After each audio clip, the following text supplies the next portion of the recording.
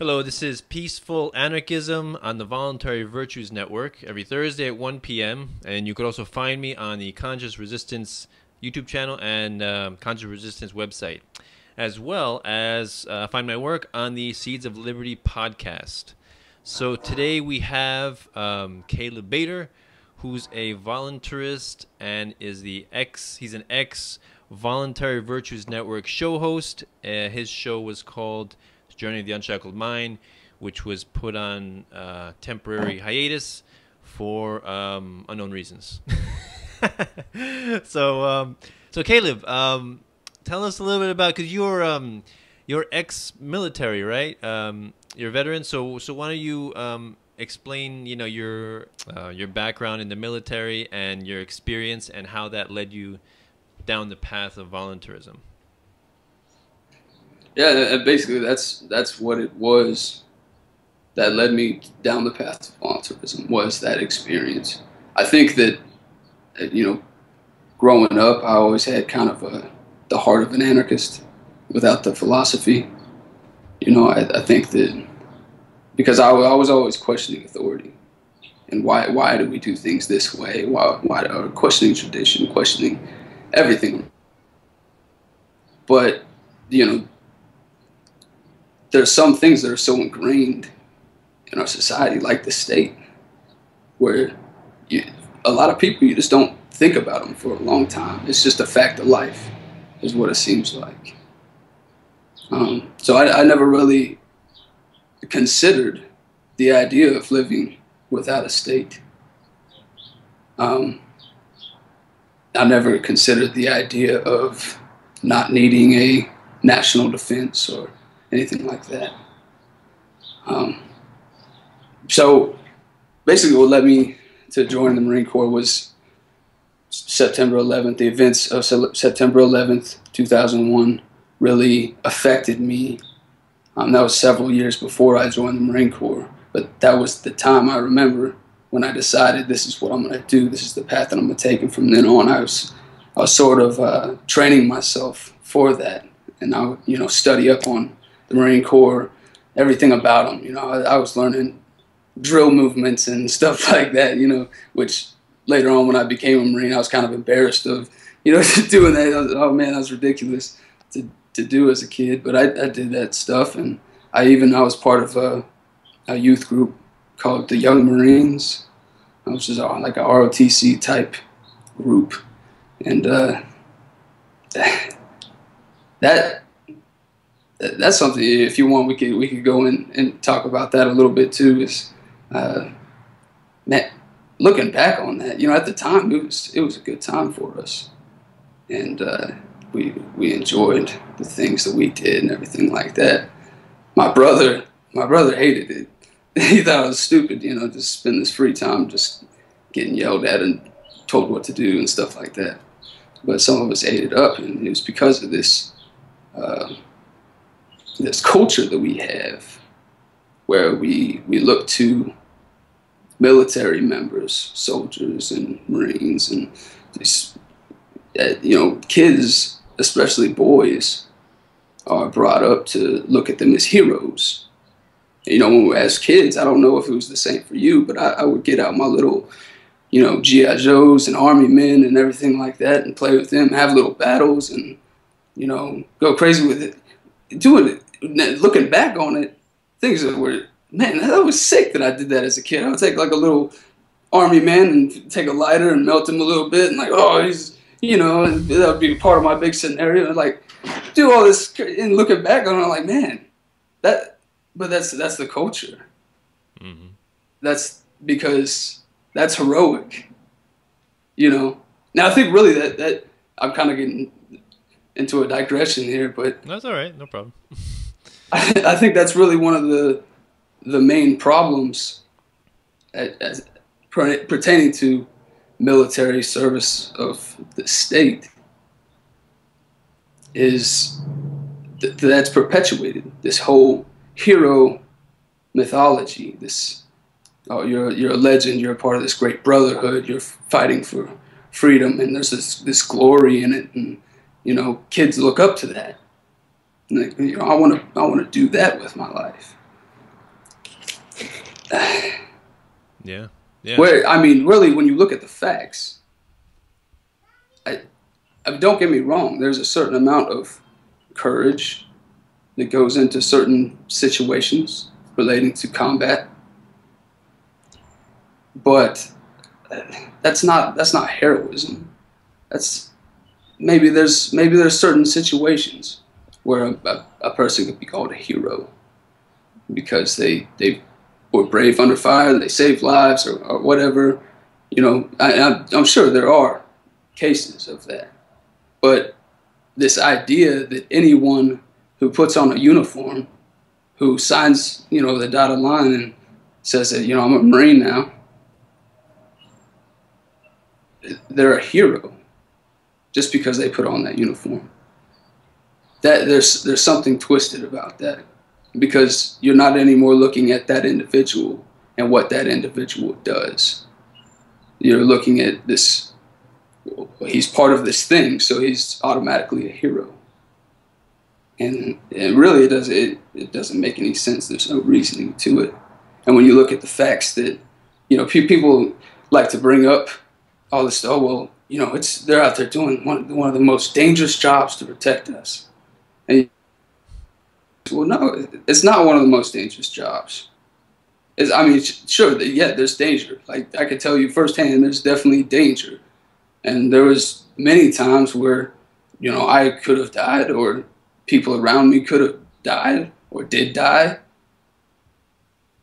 But statistically, it's still not one of the most dangerous jobs. What I do right now as a construction worker is a more dangerous job statistically than what I did then as a Marine. It's more dangerous. It's also more productive for society. It's also healthy for the economy. Wait, you're saying murder's not healthy for the economy? What? Wait. No, it's...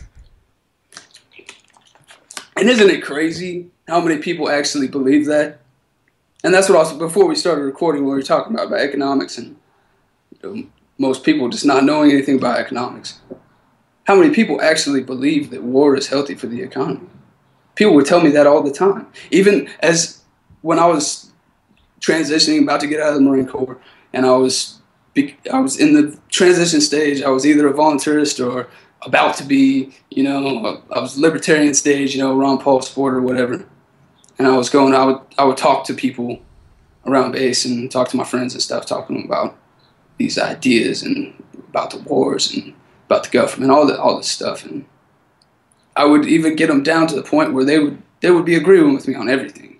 And in the end, it all comes back to, well, you know, if we hadn't been for World War II, we wouldn't have got out of the Great Depression. And that, man, because there's always something that it's so deeply ingrained that there has to be a state. And until somebody is kind of jostled out of that or freed from that, they're always going to be trying to think of excuses. But yeah, indeed. So I got way off track with it. What was the initial? No problem. Well, I was also curious as to while you were in the Marines, like what got you thinking about you know, that this might be wrong, that I might not be on the good guy side. Like what got you thinking like that? Well, it was just common sense, looking around and applying that situation to my life.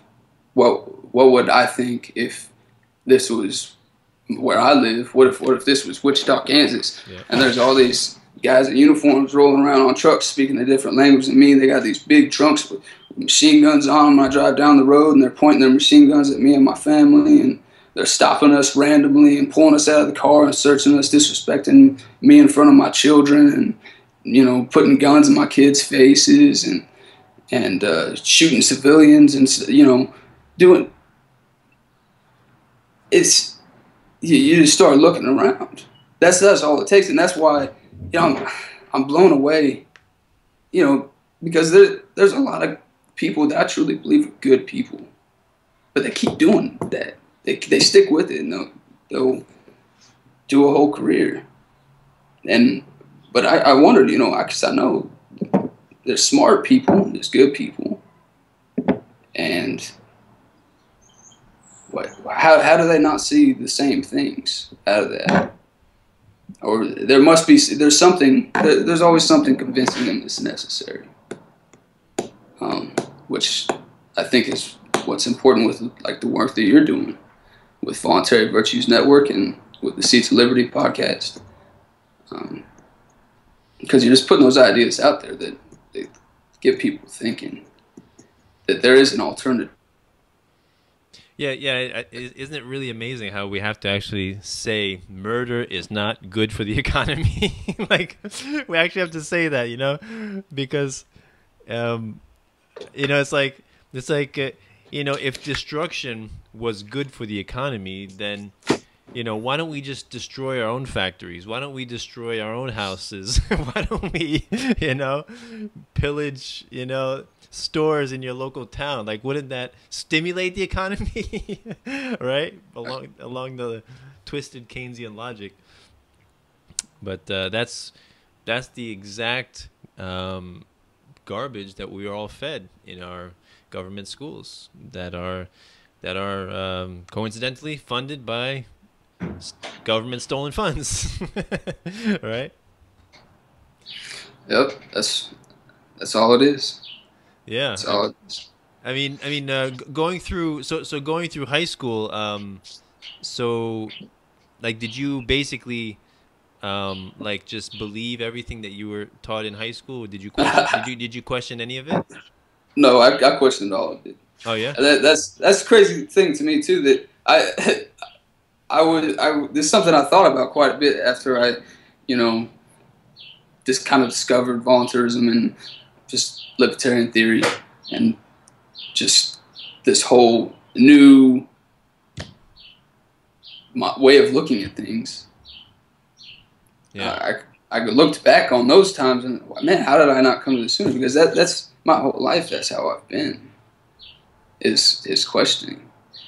And I was no fan of the government ever. Is another funny thing. I didn't like the government, anything about it, but I for some reason I disassociated the military and the government. Wow. To me, the military. Well, because it's easy there's a difference between the IRS and the DMV and the cops and the military, but now with the deeper philosophical understanding, I realize, there's not much of a difference in the end. But, growing up, I'm dealing with the cops. I'm dealing with, people got to pay taxes and pay tickets, and just I could tell, that's just extortion. I already knew that before, but so no, I definitely didn't just accept everything, and I did go to a public school, and I think I went to a pretty good public school actually. I went to a small town public school, and I did have some good teachers. I'm not, I've got obviously problems with the public school system, but I did go to a pretty good school. People care about you. Yeah. It all starts with the with the children, because if you can get the children thinking about and believing this propaganda, then you've got pretty obedient, steady tax cattle, right? that will go along with any law, with any taxation, any regulation, happily, because the government is always in their favor. The government's always looking out for the little guy. The government's always watching your freedom, right? The government's protecting you, right, from the foreign boogeymen who seem to pop up every single year like clockwork.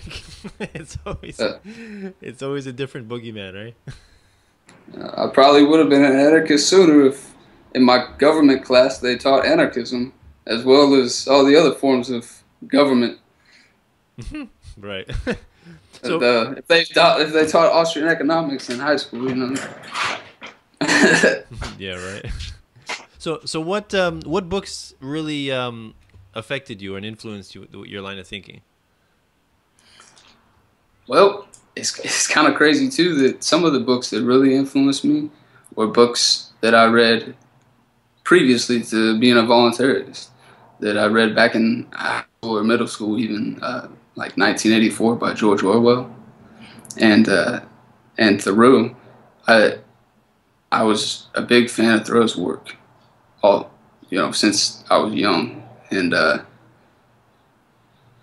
so those were a couple that really influenced me and still do. I would look back as I was kind of in my transition period while I was still in the Marine Corps, and I would see all these things that I related to when I read about them in 1984. And I would just think about those things. Like when I was going through boot camp, we had these, and this was definitely before that transition period, but this was definitely when I was full blown, I'm a Marine, let's do this. But we had this time in boot camp where we would have all this rigorous training. We wouldn't be able to, we obviously didn't have any connection to the outside world. We couldn't watch any videos or anything like that, except the only time we got to watch any videos or listen to any kind of music was they would do these things called moto videos where you'd be in class and they're trying to keep everybody awake and get everybody motivated again. So they play on the big screen in the class in front of everybody. They play these just video clips of firefights and, people getting killed, and you just play to like music and stuff, music we like, that we know, and we're thinking about that good music we've been missing out on, and just having a good time, watching these videos of people getting killed. And I got into that and stuff, and then I don't remember when it was, but one of those times I was like, I don't remember. This is like the 3 minutes hate in 1984, where they all sit. This part of their day. They all sit in front of the TV screen and they just get all this mass hysteria and hate built up, and they're this unthinking mass of hate. And I remember thinking that even that far back, even while I was still, all about it, I remember having those kinds of thoughts back to, those writers that influenced me. So obviously that shows that even if it's subtle, even if it's a small little difference that a writer makes, and that's still an influence that they had. But I would think the same thing as I was in the transition period, as I was starting to research the background of the area that I was in Afghanistan, and research foreign policy in that area over the past few decades. And really realize what was going on.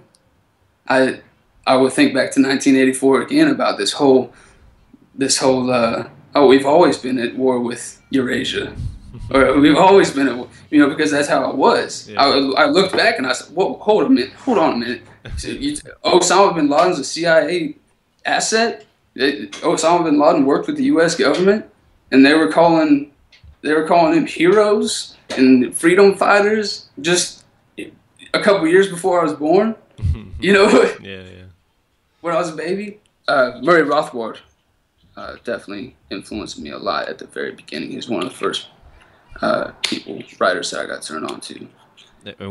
Which books of his? The Anatomy of the State was the first one that I read. And obviously that's just a real little simple book, but it's so power-packed and it lays everything out so clear and concise that was, I think I actually mentioned this in one of my videos when I was still doing the show, that was when I realized I finished reading that book and I was like, okay, I'm an anarchist. Like, that's it. And because I was still on that teetering point of, I had just finished with my whole Ron Paul president, type of, it was in that time frame where I was still, I was a minarchist. I considered myself a minarchist, libertarian. So that kind of pushed me over that teetering point. So Yeah. And if you were to talk to a Marine now, what would you tell him? Or just anyone in the military? I mean, I got that would just depend on the situation, I guess. I don't know. I guess relating to, man, you just got that's a question. Do you still talk to like some of the people that you were I do. in the military? I do. I'm still good friends with a few of them. Not very many, but I'm still good friends with a few, and so they're definitely friendships that I value. And there's still a couple of them that are actually still in the Marine Corps, and probably will be for a long time. But they're still good friends of mine, and I still talk to them. And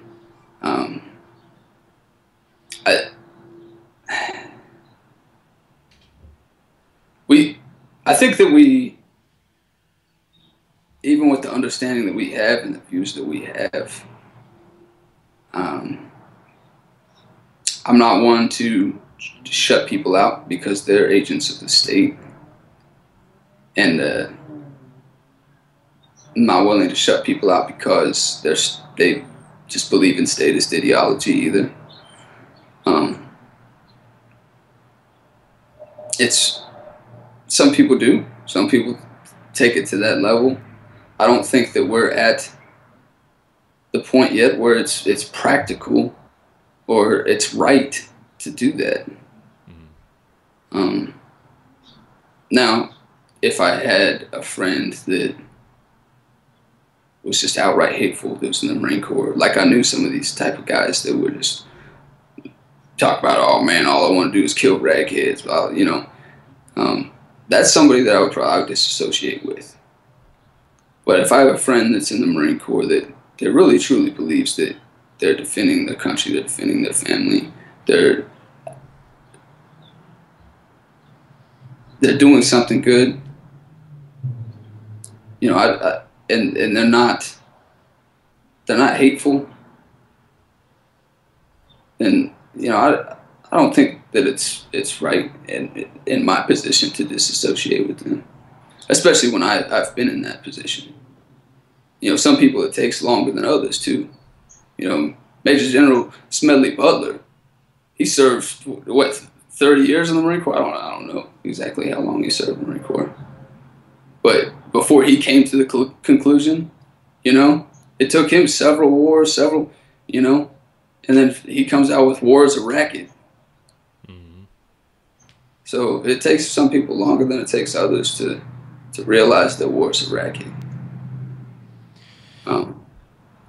So one thing that came to mind was the saying. It was one of my favorite sayings. Is the road to hell is paved with good intentions, right? Yeah. So a politician who says we're going to raise the minimum wage to help the little guy. I mean, if he has good intentions and he really truly believes that's going to help the little guy, does it really matter if in the end his good intentions end up hurting most of the lesser skilled, inexperienced young people? So my question is, like you said, there are some people that are like really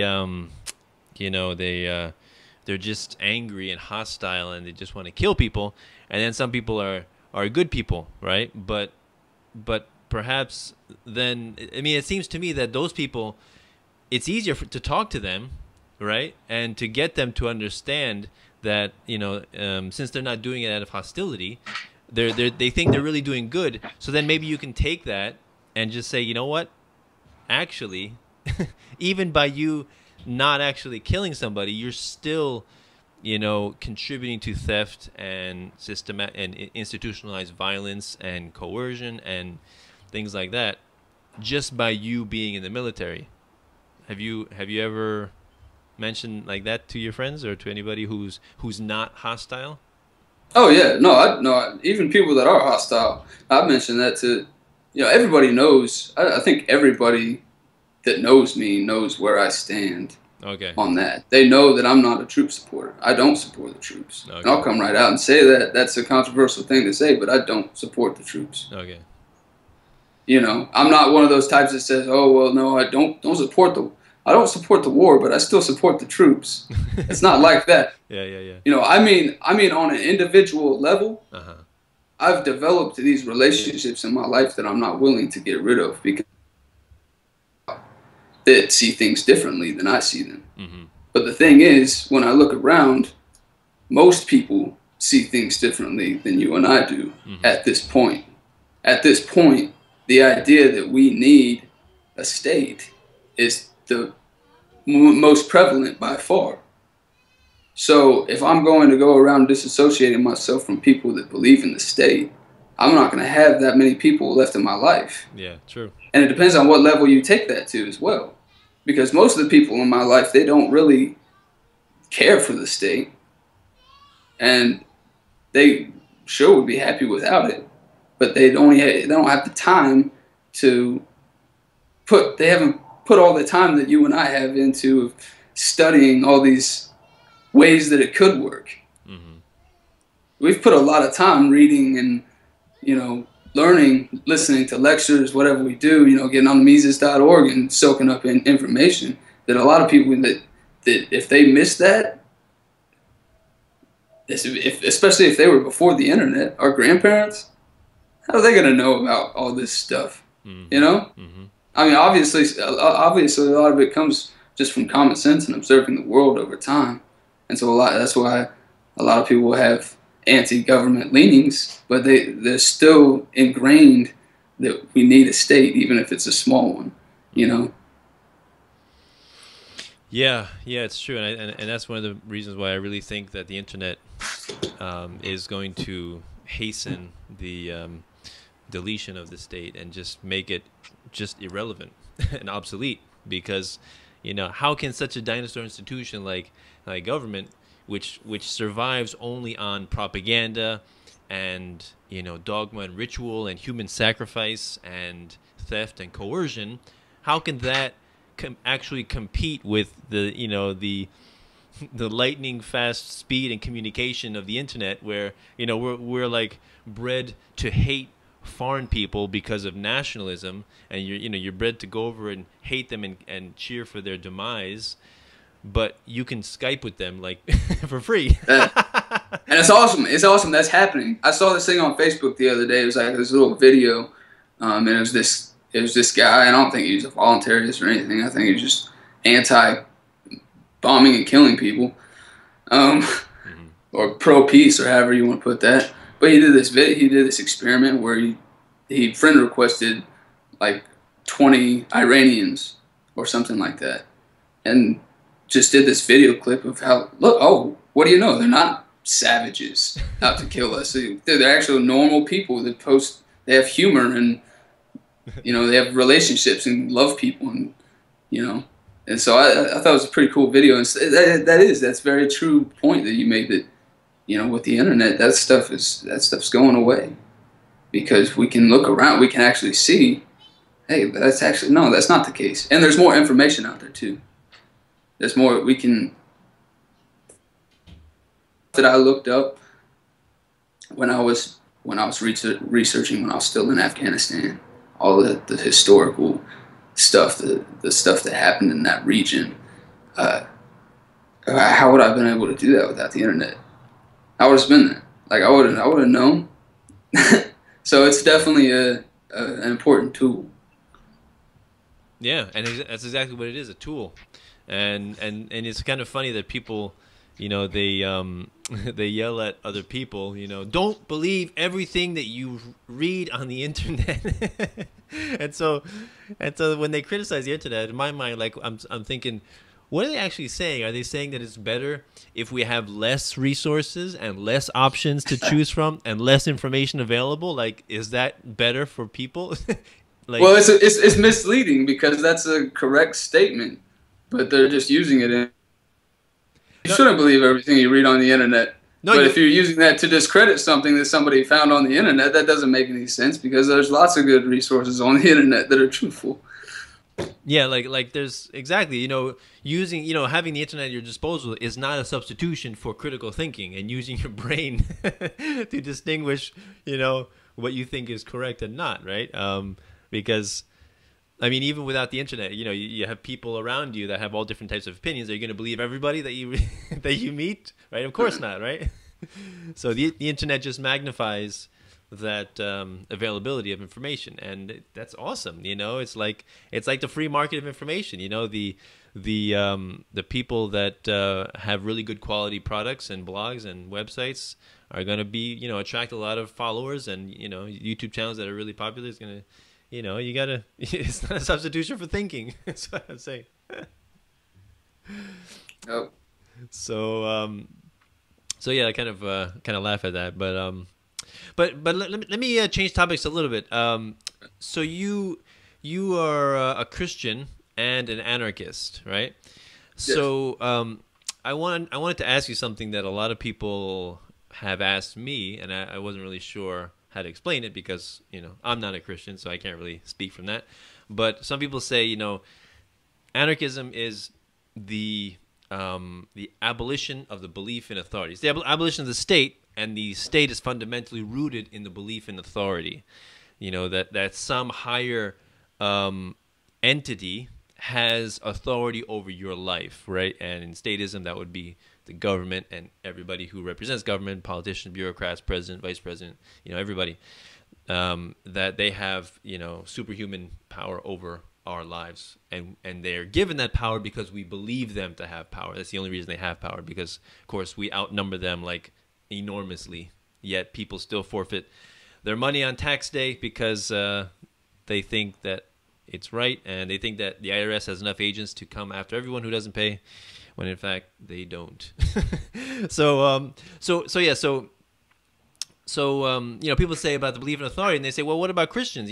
How can you be a Christian and be an anarchist if you don't believe in authority, yet you proclaim God as your authority? How would you respond to that? Well, it's like we were talking about before the show.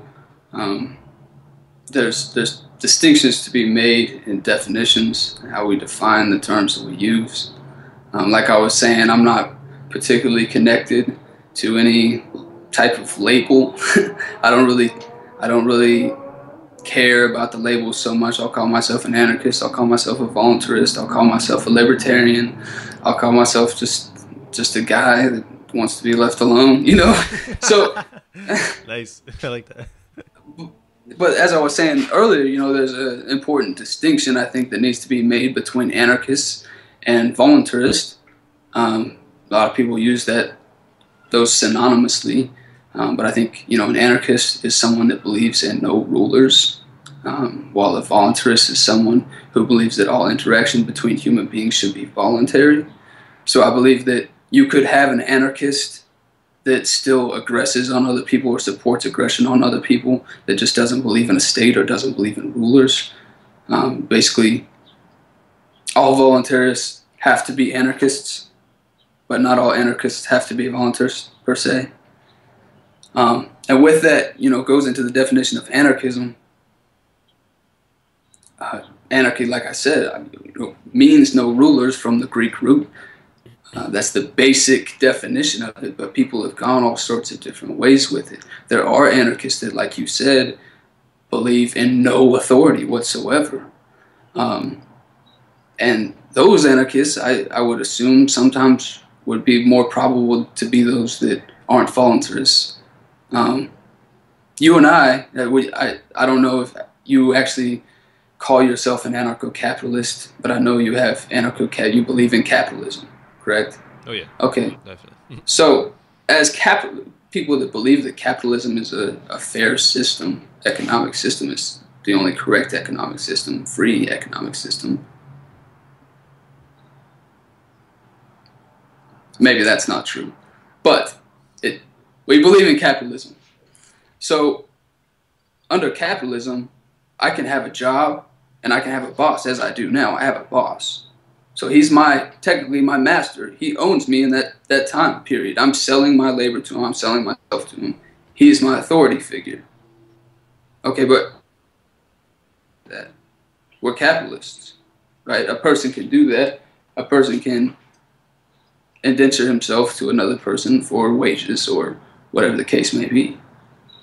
The same goes for any other kind of authority that's not a forceful authority, whether it be going to a church authority, somebody that you just look up to, your grandfather. That's an authority of the family, you know. So being an anarchist, I don't believe in no authority. I believe in no forced authority. And God certainly doesn't force us to do His will. So for me, that's not a problem at all. And yeah, there are definitely that branch of anarchists that say no authority whatsoever. But those, the ones that I've encountered anywhere, are usually also the ones that say no authority means no bosses at work, and it means no teachers, and no, you know. So I mean, really, that doesn't seem very practical to me. I mean, if that's how you want to live, like, fine, I'm not going to mess with that. But, you know, I kind of like having a boss telling me what to do, and I kind of like having people to seek advice from and things like that. Yeah, it seems that would be more the anarcho-communist or anarcho-syndicalists that you know, believe in the worker-owned businesses, right? That there's really no hierarchy. There's just, you know, the worker, and the worker owns a share of the business and the shares in the profits and can help make decisions on the business. But and that's very cool. That is cool too. That's something that, you know, in a free world, you have the right to do that. You have the right to, and for some businesses that would work great. And people are actually doing similar things now. I don't know if you've ever caught Mitchell Connor Weichek's show on Voluntary Virtues Network, The Adorable Anarchist. I haven't seen any of his recent ones. That a few times, and I think there's another show on Voluntary Virtues that brings up it's like a software company or a gaming company that kind of operates like that. So I'm definitely not one of those people that's like, oh no, capitalism has to be hierarchy, has to be this one way, you know. No, man, anarchy, do your thing. See what works. If it doesn't work, it doesn't work. If it does work, it does work. You know, exactly. That's what it's all about. Exactly. Trial and error. Yeah, exactly. I mean, I have no problem myself with, you know, Christian anarchists or anarcho-communists, or, you know, they call anarcho-primitivists, or you know, there's so many different kinds. I don't really have a problem. As long as there's no force. As long as they don't try to subjugate others or force other people to believe what they believe, right? If they're free to choose whatever type of living and arrangement they want to live in, right?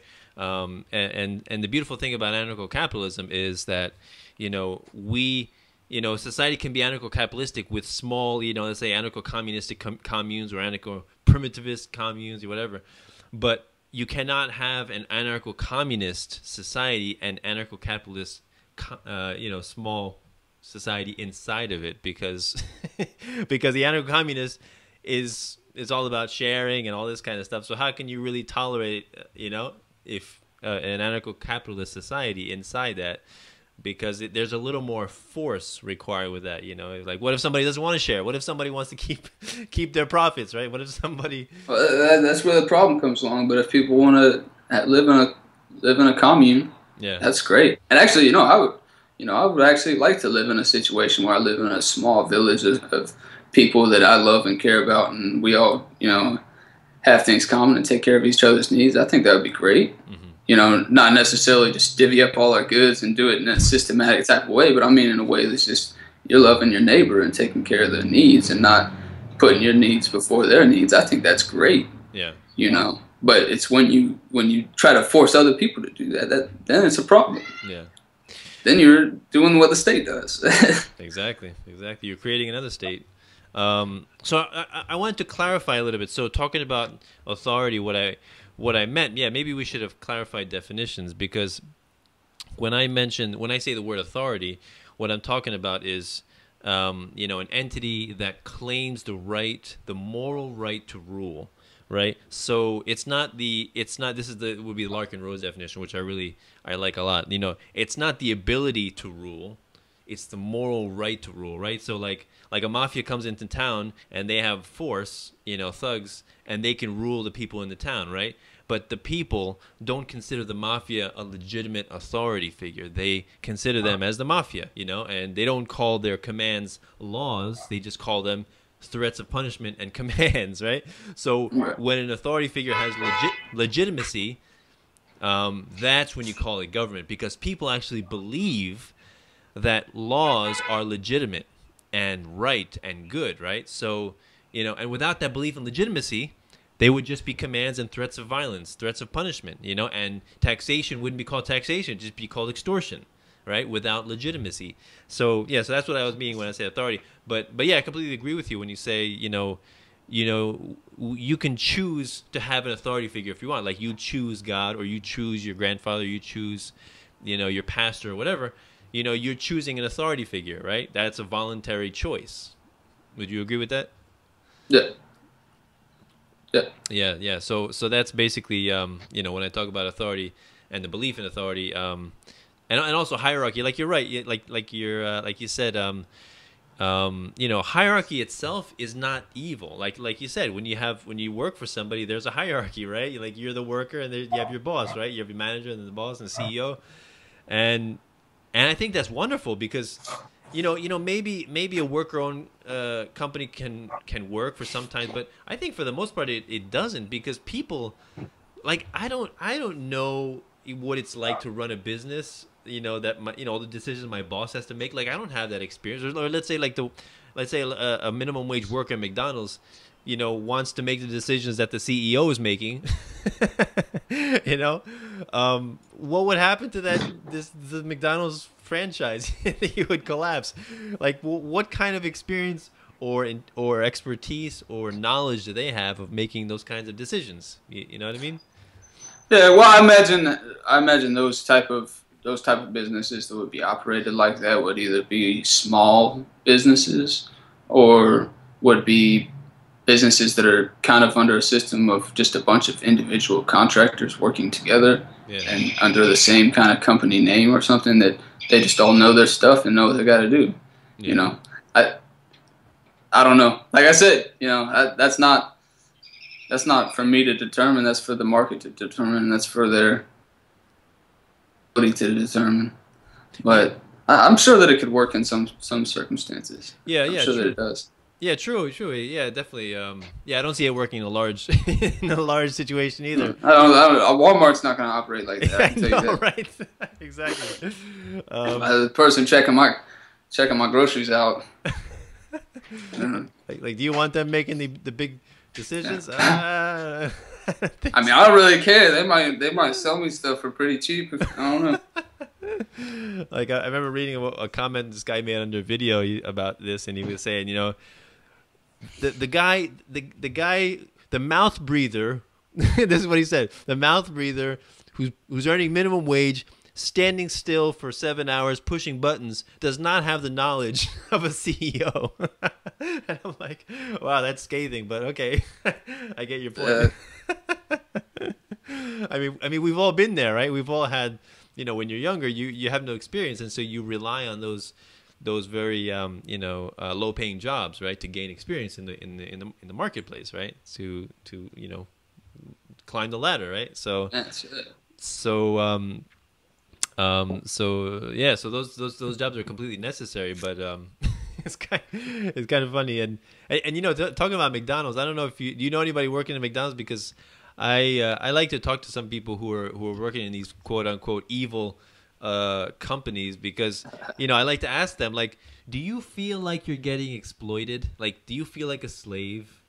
And one of them was this Hispanic woman, and she was like, no, I love it there, because she's like, they treat me so well, and she doesn't speak much English, right? So it's really awesome for those people, like immigrants from Mexico, South America.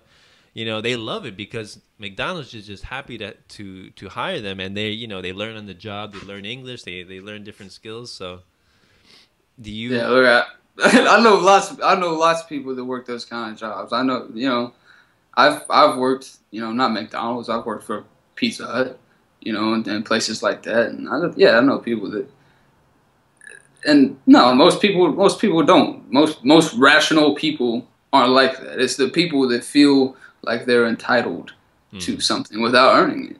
But the people that have that kind of irrational mindset that I should just make $15 an hour because, you know. But if you're not producing at least $15 an hour, how are you going to make $15 an hour? It's simple common sense would dictate that you should not be making $15 an hour if you're not producing $15 an hour.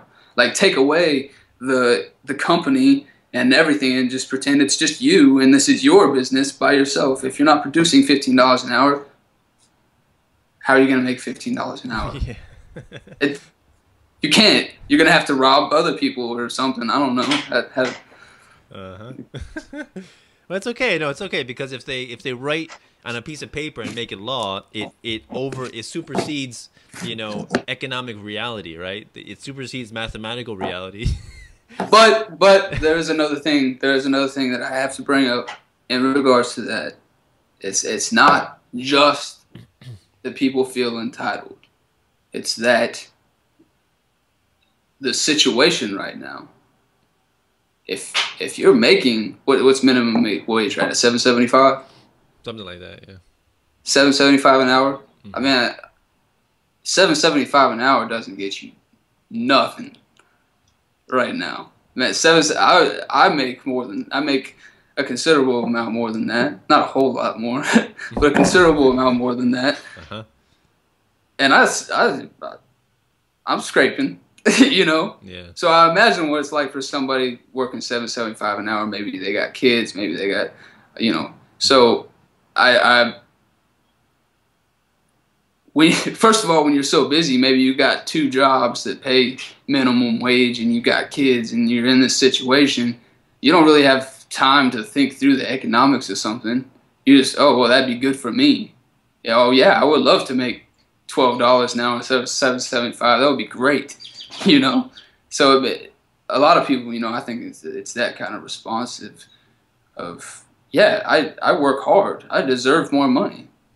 Well, you know, yeah, you work hard and you deserve something out of that work, and it's sad that you don't produce more. Like, people get stuck in a rut, you know. If you get stuck in a rut where you're just working a dead end job and not going anywhere, you can't beat economics, you know. You can't beat economics. I mean, sort of, kind of, you can with the state's help, you know, but in the end, you're not going to. You're just going to end up losing your job. Yep, exactly. And another thing I like to point out when I'm talking about minimum wage, I love talking about minimum wage with people because it's such an emotional topic, and also it's a great way to explain economics to people, which most people don't really they haven't thought about yet. But you know, like you said, how can people survive on $7.75 an hour, right? Well, I go even further than that. I say, what's the harm? So basically, those people are saying, you know, this is exploitation. That's like slave wages. That's just horrible. I'm like, you know what? What if a guy who's, you know, has absolutely no skills whatsoever, maybe he's even homeless and just, you know, just down in the dumps. What if he's willing to work a job for $5 an hour? What do you think about that? Because, you know, that gets people thinking, like, no, that would be horrible. I'm like, well, that's better than what he was doing before. He didn't have it before. He was earning $0 an hour. So now he's earning $5 an hour. Isn't that an improvement? And why should that be illegal? Like, is anybody getting hurt by that transaction? Is anybody being forced to do anything against their will by that transaction, right? It's all voluntary. So really, it doesn't really matter what they're being paid. The whole point is it a voluntary transaction? And if it is, it could be earning $1 an hour, $2 an hour. You know, if it's if the guy actually comes and is like, yeah, I want to earn $1 an hour, it's better, it's an upgrade from where I was, then, I mean, I don't have a problem with that, you know.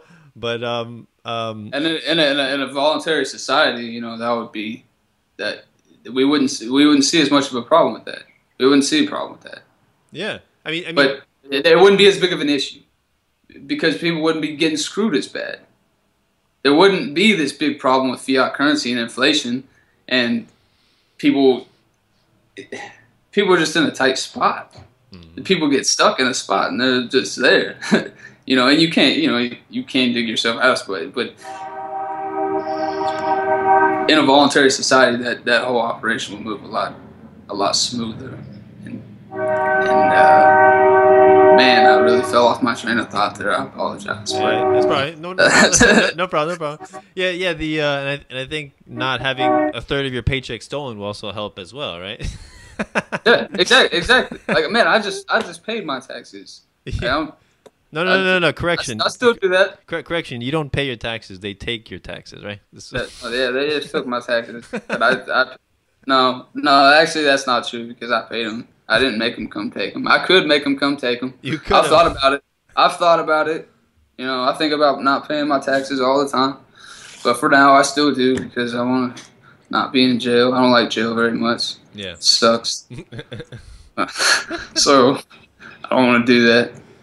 No, that wouldn't be nice. But yeah, I just did that, and it was a good chunk of change. So it's all right though. It went for roads and bridges, you know, stuff that you appreciate, right? You know, so no, of course not. Infrastructure, yeah, it definitely went to infrastructure, because this is 1930. Yeah, it's kind of funny when people really think that that taxes actually go to fund those things, and I'm like, actually, the majority of taxes goes, first of all, income tax I think goes towards just paying the interest on the national debt, which is just like fictional to begin with, and then the rest of it, like 60% of the annual budget goes towards military spending, right? So you gotta support the troops, man. You gotta support the troops. You gotta support the troops. What are you gonna do without the troops? So you know, if you're happy with drone bombings, invasions, and occupations, and you know, and genocide, then that's your thing. You know, be happy to pay your taxes. But if not, then you have to understand, you know, the philosophy behind it and start to speak out, because I think things won't change otherwise. You know, like you know, people who work work in these big companies that are like special interest groups, like the big banks, you know, JP Morgan Chase, Bank of America, or Wells Fargo, or you know, big pharmaceutical companies. You know, they're like, you're basically like supporting the state in a way. You know, you're not necessarily a government agent, but you're supporting the state in a way. And it kind of seems to me similar to people who worked in in Nazi Germany, let's say as an accountant. You know, you work for the SS soldiers or the Nazi party as their accountant. You're like, you know, I'm just doing my job. You know, this is a paycheck. I got to feed my family. My kids are hungry. How am I going to put my kids, you know, through a good school without this money, right? And that's the problem that we have to overcome is you know, people's, how do you say that? It's a normalcy bias. You know, people want to, you know, they don't want to stir the waters, right? They don't want to stand out, because it's always the nail that stands out that gets hammered in, right? Well, I think that's part of it, but I think another part of it is people just they haven't put the thought in. They haven't had the time. They're busy. Their mind's busy with other things, and they haven't got there. I don't know if that's how it was for you, but for me, it was, you know, I reached this point and where I realized that, oh wait, the state is not legitimate. You know, I had to reach this point where that kind of just came crashing down on me. You know, so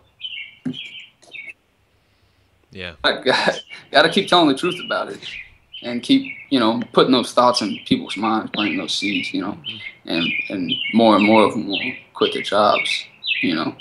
Yeah, that's indeed. But just got to get to that point. Yeah, indeed. The first thing, you know, we really don't have much choice about taxes, but what we do have choice is actually believing the lies and the propaganda, and actually supporting it by working in government. You know, and I say working, quotation marks, working, because I don't really consider that work, because it's not. Those jobs are not created out of. It's not productive.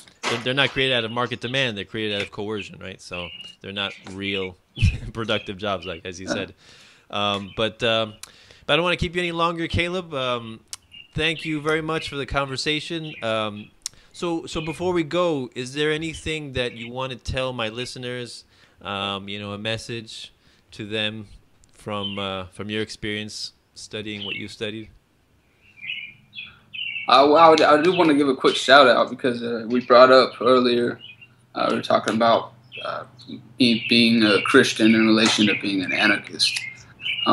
There's a group on Facebook called Christian Market Anarchists. It's a pretty cool group. There's lots of us out there. There's lots of people that believe in the Christ that also are anarchists. Just like there's lots of people that believe in capitalism that are anarchists. We're still anarchists. And we're out there. We're out there. I have no problem with people, having their own religions, having their own belief systems. To me, as long as, you understand voluntarism and, the freedom philosophy and non-aggression principle, self-ownership, property rights, coercion is not consent, taxation is theft, things like that the state is illegitimate, that's good enough for me. Beyond that, I have no problem with people because it's like I always think, like, what if the world was like me, like exactly like me? Like, how boring of a world would that be? And that's what I think when people have a problem with, this sect of anarchy or that sect of anarchy. Is like, you want everyone to believe exactly what, it's like you have a problem because he's a Christian anarchist, or you have a problem because he's an anarcho-communist, you have a problem because he's, whatever. But, as long as we have the core mission, I think it's fine. It's like there is no problem, right?